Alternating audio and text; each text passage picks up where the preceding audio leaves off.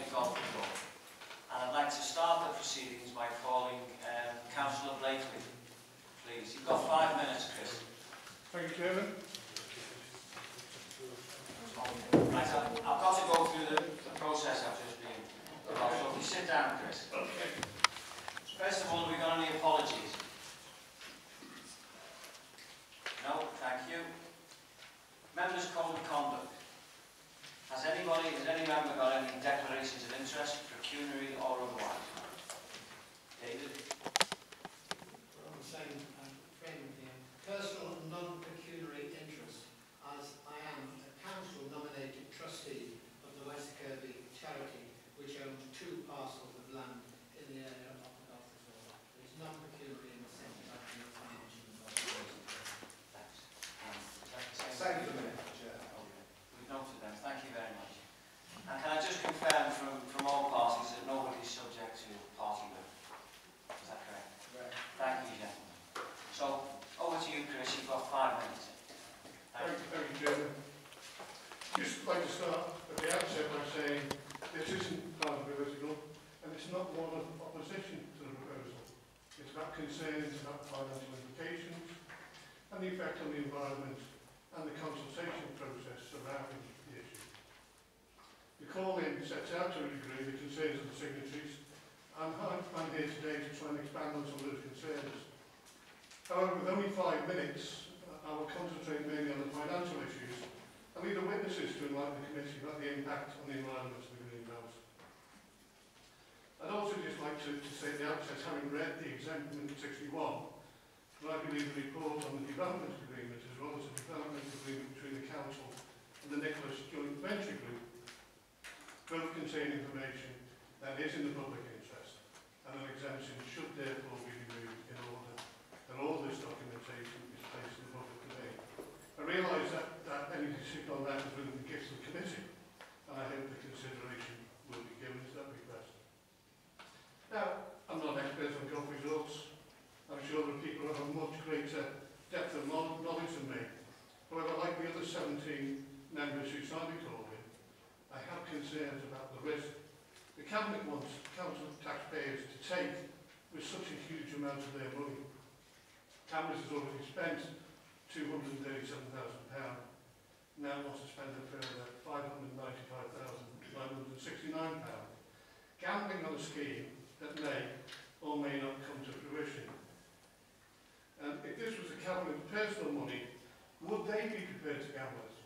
Well, perhaps the leader of the council will tell us when he sits in this chair, but I very much doubt that 9 members of the Cabinet want to put that sort of money in. In the Cabinet decision details, the Cabinet member for Transformation Ledger said that the Cabinet was under no illusions about the financial situation the council was in. And let's face it, the Cabinet's keen to tell us, and the public repeatedly, about the savings it has to make, but it's content to gamble with what will be over £830,000 of council taxpayer money. Surely that makes no sense. The Cabinet report states that the Nicholas Joint Venture Group will contribute £300,000 other than the £595,969,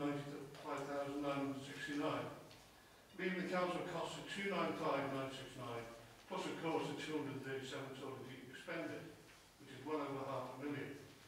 However, that contribution is dependent on the council granting planning permission. That alone puts a tremendous amount of pressure on the decision making of the planning committee, knowing that a refusal will cost the council £300,000. I think that's the wrong way round. It's better if that was reversed, and that the Nicholas Venture Group Consortium put up this cash and shared the risk, and in the event of planning permission being granted, then perhaps the council could make a contribution towards that. Why should the council taxpayer take all the risk of this almost £600,000 without the preferred partner sharing that risk? It talks about the Nicholas Joint Venture Group. They're listed in Companies House, and their address is on a housing estate in South Wales.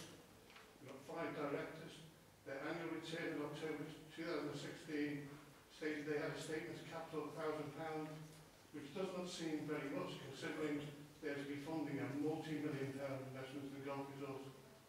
One of the directors has 75% shares in the company, is also listed as being director of 18, 1 minute left. okay, 18 previous companies. Many are now dissolved. One of them, Cllr Construction, went into liquidation, and this is a company that built Penta Nicholas luxury homes. So one has to ask, Chairman, with that sort of person, or that sort of listing in Company's House, with that sort of pedigree, should the council really be getting into bed with a company that, at best on that description, can be described as a little bit risky? You know, I'm not going to go further than that, but I would say it's a little bit of a risk. And if you read that, if you were making an investment and you read that on Company's House, would you think twice about putting that sort of money in? Am I going to get value for money? Will it come out right? I don't know. Chairman, I'll leave it at that point because I don't want to overstay my welcome or over the time. So I'll happily leave it at that point, listen to what other people have to say because I do know I can sum up later on. Thank you. Thanks, Chris, and thanks for sticking within the 5 minutes. Thank you. Pleasure, Chairman. Are there any members of the committee who would like to ask Chris, just before you go, Yeah. are there any questions anybody would like to ask? Thank you, Chair.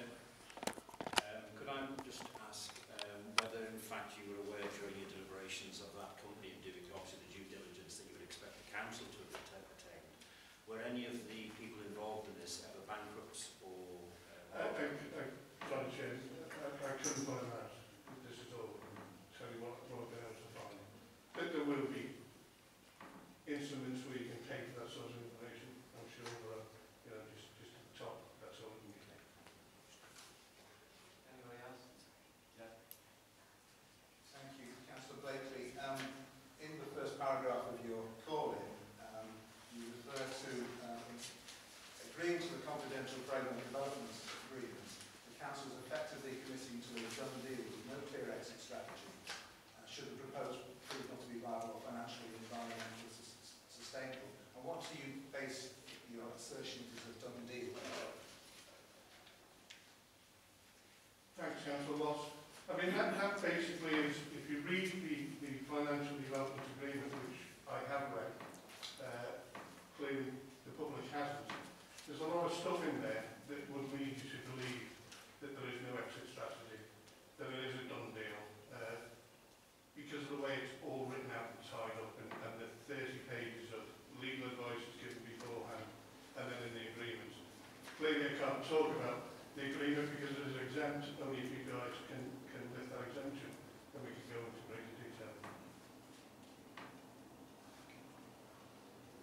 Thank you. Thank you.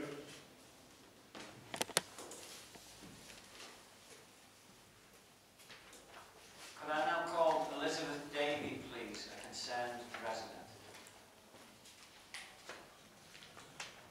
Right, thank you very much for letting me speak, even though I'm not on the list. Excuse me, I am sorry, Elizabeth. That's I need to call the leader of the council next. Yes, have you Before I- right?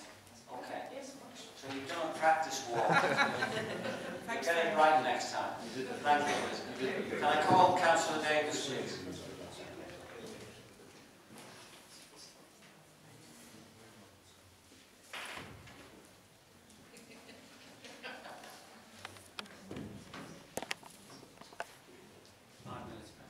Okay, thanks, Chair, for this opportunity to explain the decision Cabinet made on the 7th of November, which was to authorise the signing of the Framework Development Agreement.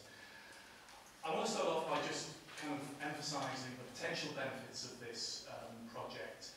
It's a major high-profile development valued at around £190 million. It will provide somewhere in the region of 170 direct jobs. It will deliver an 18-hole Jack Nicklaus signature golf course. It will deliver a new replacement Nicklaus municipal golf course, a quality upmarket hotel spa with conference facilities, enhanced world-class practice facilities for the return of the Open, a linked golf academy to link into local schools, a new access link road and off-site road improvements, quality housing as an enabling development, and environmental enhancements and treatments of a former landfill site. The developer is Nicholas Street Venture Group, one of the world's leading golf organisations, and recently Celtic Manor have also expressed interest in being part of this project.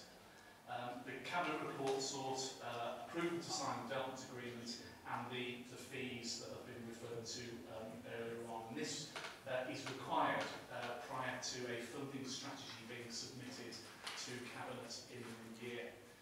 If I can address myself particularly to the reasons for the calling, which has been signed by most of the Conservative group, but interestingly not the leader of the Conservative group, so I'm not sure where he stands on this. But anyway, nevertheless, one of the first arguments is that the signatories claim that by agreeing to the Framework Development Agreement, the Council was committing to a, quote, done deal.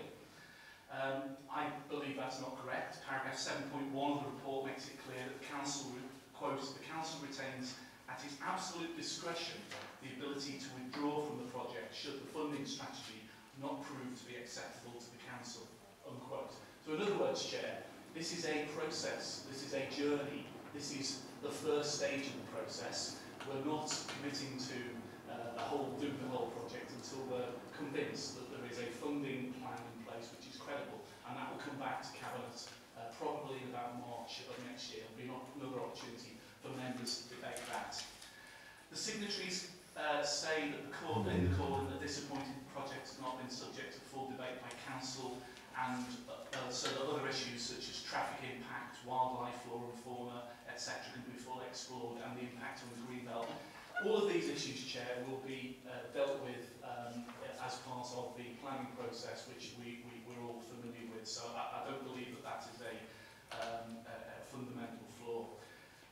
The third issue the signatories raise is that they believe that the signing of the Framework Development Agreement renders any further consultation as meaningless. I reject that. As I said earlier on, this is the first stage of the process. There has been some informal consultation with residents back in last year. There'll be further consultation, both informally and then formally as part of the consultation process. A lot of the signatories then go on to obviously raise the issue of the 595,000, which the Cabinet report recommended. I accept that this is a significant amount of money, but my argument to the committee is the prize at stake is absolutely enormous, and 595,000 actually represents only 0.3% of the total potential project costs of £190 million of benefits of this project.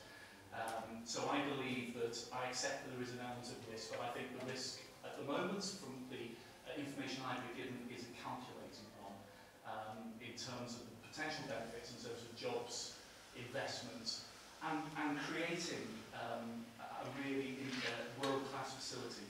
So in closing, Chair, my argument is projects like this show our ambition for Wirral.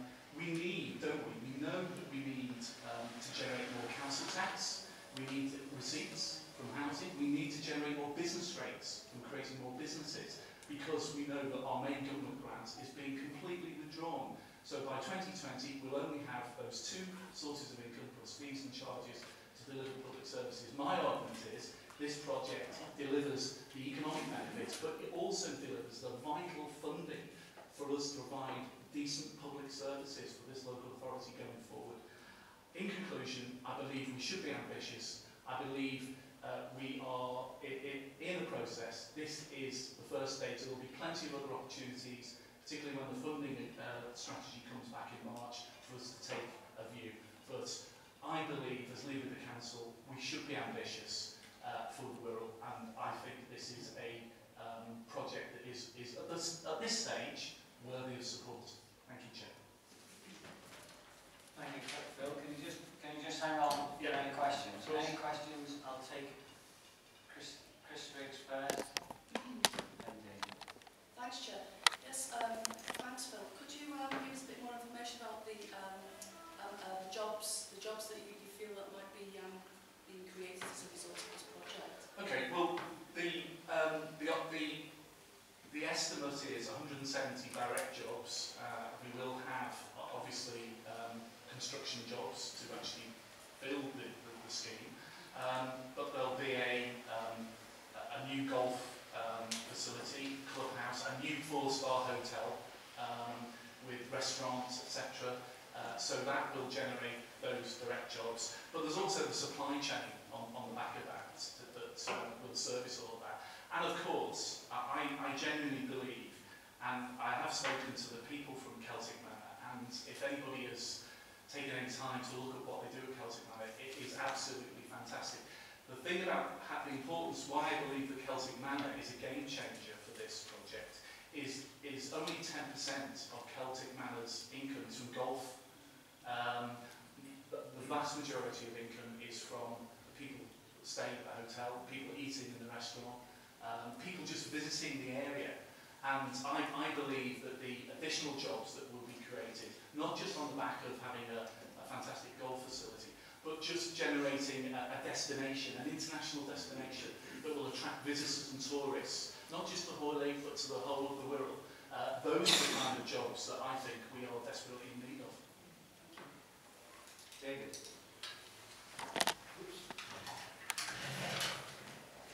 Yeah, thank you, Chair. Just for the record, Phil, I have been in favour of this development ever since it first was mooted. And in fact, I have had some personal experience of being involved in golf courses, so please believe I'm a supporter of the idea in principle. The trouble is that golf at the moment as a recreation is showing some current signs of being in decline, with some local private golf courses now seeking new members as opposed to their former stance of subjecting potential members to placing their names on waiting lists to join. In the event that this project fails after receiving planning permission and progresses to completion, has any evaluation been done as to what happens to the site? And if you can just add one supplementary to that, if I may, please, Phil. In the event that planning permission is refused or refused following a government call-in, what mechanisms are in place for sharing the costs of the development and the preparatory work incurred to that date? As you will understand, my concern is putting the council at risk of spending money that either it can't afford or that it couldn't recover or that all goes belly up if the thing goes pear-shaped. May I repeat what I said at the beginning? I'm in favour in principle of it happening, but I don't want us to drop ourselves in the fertiliser, if I can use that slightly building happy phrase. Thank you. Well, the first point to make on that, David's point about golf is in decline. I don't believe that we're just relying on the golf offer for this scheme.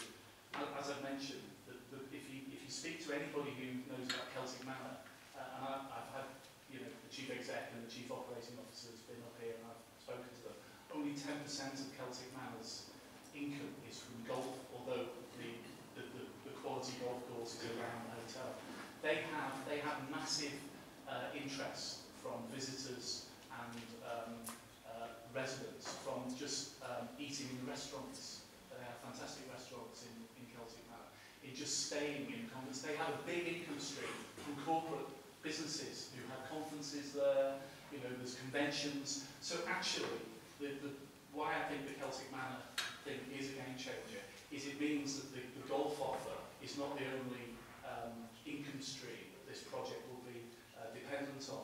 It will have, hopefully Celtic Manor are the operator, it will have a whole series of other offers to tempt visitors, tourists, etc. So I don't believe that whether golf is or isn't popular, I don't believe that is fundamental to the success of this scheme. I think there are other attractions that can be built into the project that will generate visitors to the site, if you like.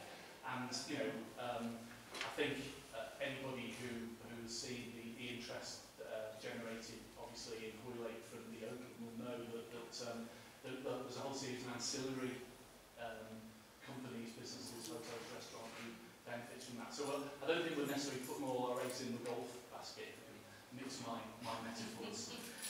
What happens if the deal doesn't go ahead? Now, I absolutely accept that this is ultimately the planning committee will need to make a decision on this.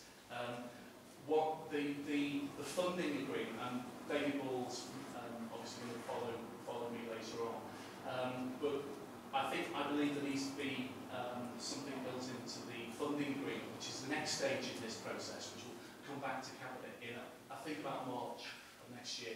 We'll need to have certain conditions attached to it, and I think that will be one of them. But I'll let David explain more of the technical details around what we can build into the funding agreement if, for whatever reason, the scheme does not go ahead. Maybe I can ask that question. Yeah, I think you should go. Yeah. Thank you, Chair. Thank you, Dave. Jean? Phil, I'm really concerned about what's going to happen in 2020 when the government's funding towards stops. And as far as I can see, we've got a very short time scale in which to look for Sorry, we can't hear you. sorry, Can you use that microphone? Pass that microphone on to me, please.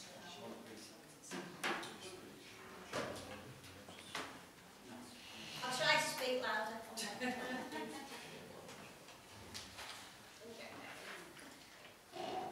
My concern is that we've got such a short time scale to 2020 to try and look for projects like this that's got the that will be able, hopefully, to create jobs in Wirral. We've got new houses being built which will increase council tax. We've got new business opportunities will increase the business rates. And for us, we've got to look at, I see, we've got to look at every opportunity to do this. Otherwise, this council's going to be in dire straits. And we will not be able to provide the services that we need to do for our community, for the whole of Wirral. This is, for me, an absolute beauty of a project. I really do think it's going to be amazing, and I'm absolutely wholeheartedly for it. Thank you. Just a brief comment on that, because I think it is important to set the context. We all know, don't we, that this council is facing a funding crisis. 132 million of cuts over the next 4 years. 156 million of cuts over the last 6 years. So, and the revenue support grant being completely and utterly withdrawn, the main funding block that we've historically relied on. Social care in crisis, going through the roof, etc., etc. So we are in a situation that certainly in my lifetime as a councillor, I've not experienced before. We desperately need to identify now those sources of income that will actually ensure that we deliver good public services, decent public services for the people who are all going forward. So projects like this, that I think will be economically beneficial anyway, will generate those vital additional housing receipts, council tax receipts, those business rates, that frankly, if we don't have going forward, I worry that we may not even be able to deliver our statutory services going forward. Thanks, Rob. Before I call the next question, can I just reiterate, these are questions to the leader of the council. Jean, as eloquent as she was, made a statement. She actually didn't ask a question. And that will come at the end when we debate the merits and the demerits of this calling. So please, I'd ask the committee to keep it to questions only at this stage. Thank you. I apologise, Joe. It's thrown off a little bit. No. I'm repeating, sorry, but Tony. Yeah, my question to Phil really is developing on the employment side of things, because we've all signed up to the Wirral plan, and part of that Wirral plan is creating opportunities for young people. And we all know in the Liverpool City region that we're behind the national average, really. People coming out of school without qualifications, people not getting the right opportunities to go into the industries that we want them to go into. Now, don't you think, Phil, that this is a fantastic opportunity to develop our visitor economy, our hospitality, apprenticeship around this? I'm looking at Wirral Waterways and what's developed there, and our two academies that are open there at the moment, with the Construction Academy and the NHS Care Academy. Is there an opportunity with this to build it into the planning process, that we'll have an apprenticeship scheme linked to an academy, so as we're giving our young people the best opportunities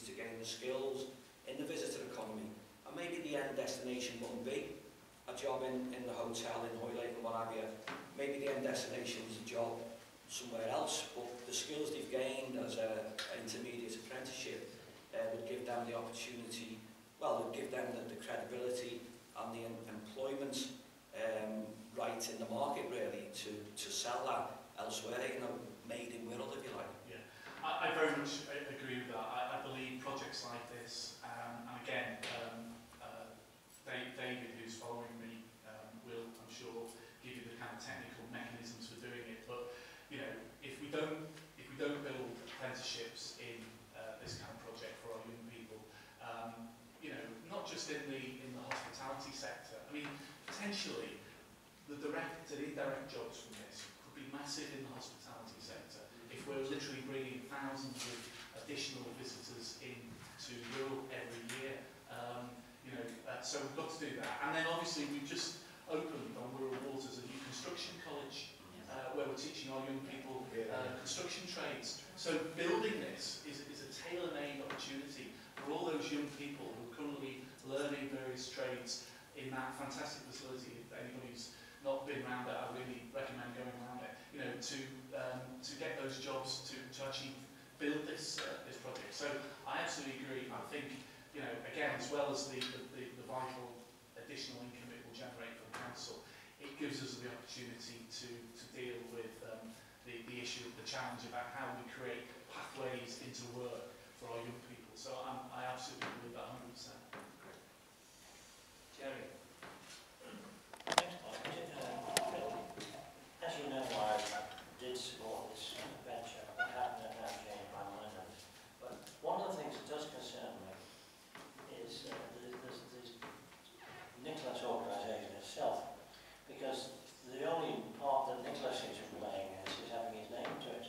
And when you look at the group of people that are running it, have you actually done a due diligence exercise to make sure that the people that you're getting into bed with really are what they say they are? Because there's some doubt about it, I think. Well, I think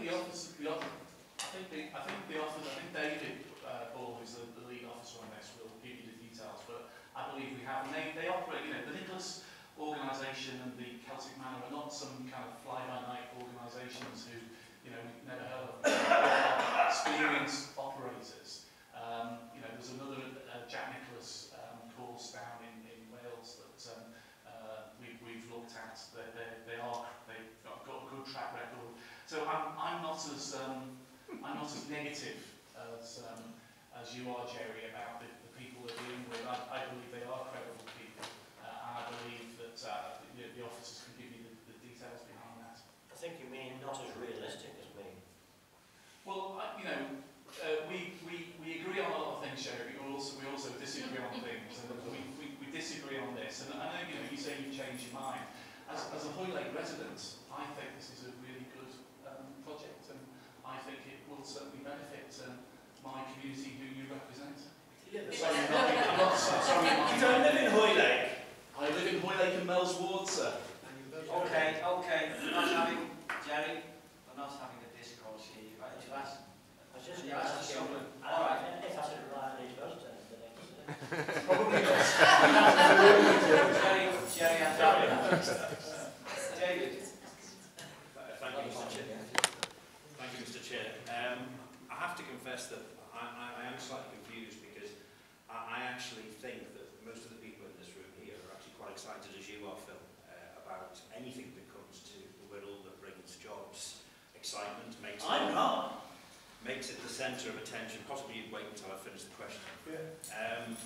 The difficulty I've got is, obviously, as you well know, I actually do sort of work in the property business, and I am aware that there are some private golf clubs on the Wirral that are actually currently up for sale. And I'm just wondering if at the end of all of this, once you've got everything that you wanted, whether in fact the council-run golf courses may suddenly find themselves possibly out of a job and may well negate some of the jobs that I genuinely believe you will get from Celtic Manor and others. So really the question is, do you intend at any point closing any of the council golf clubs? Well, in answer to that, Chair, the answer is not at the moment, but we are doing a review. You'll be aware, you may be aware, we are doing a review of all of our leisure services at the moment, primarily because we are subsidising to the tune of £4 million at the moment, our leisure services in entirety.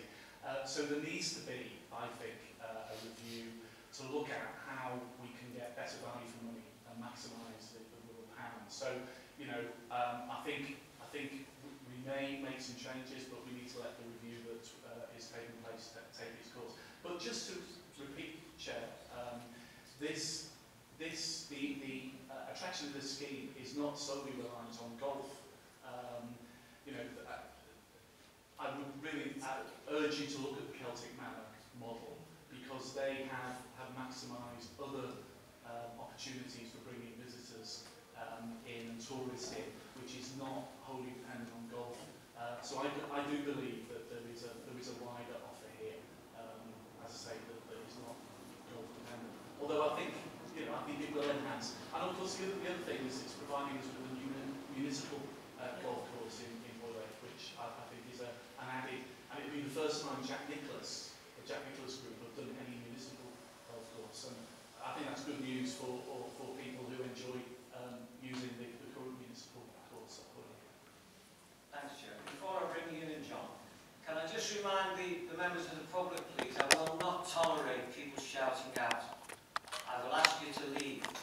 So please, give some respect to the people who are here, so we can allow everybody to speak. I always thought that was earned. I'm not asking for a comment, sir.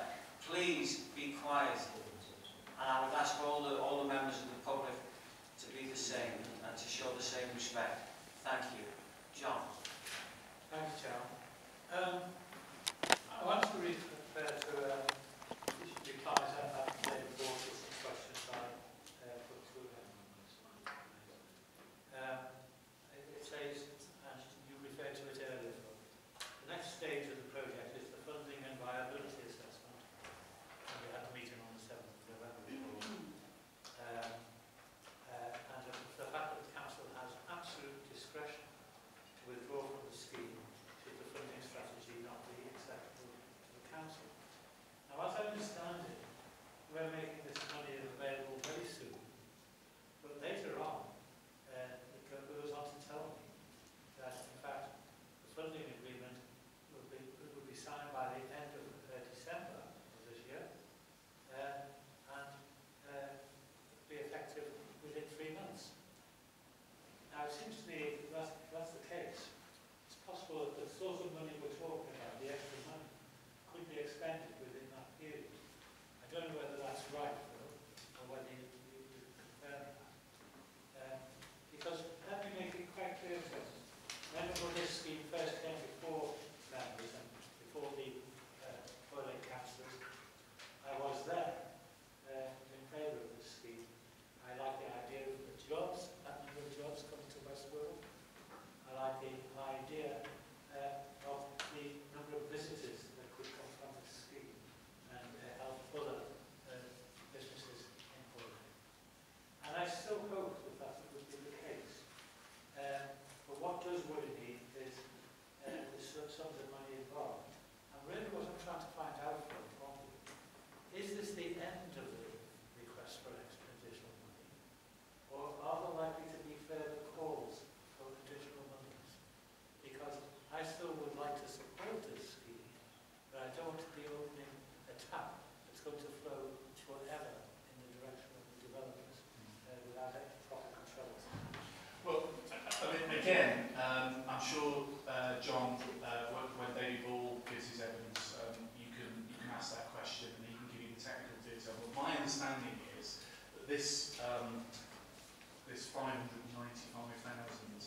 that was recommended by Cabinet was in order to do some essential further preparatory work, site investigations, the landfill sites, etc., to make sure that the land was safe to have a golf course on, in order to give the Nicholas Group the confidence to come back with a fully worked up funding plan strategy in I'd say around March of next year.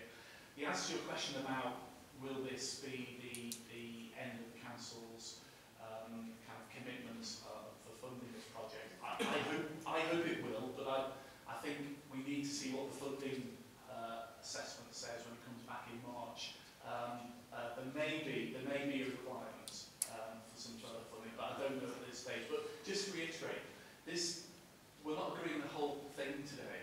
This is in order to get to the next stage, which is the funding agreement.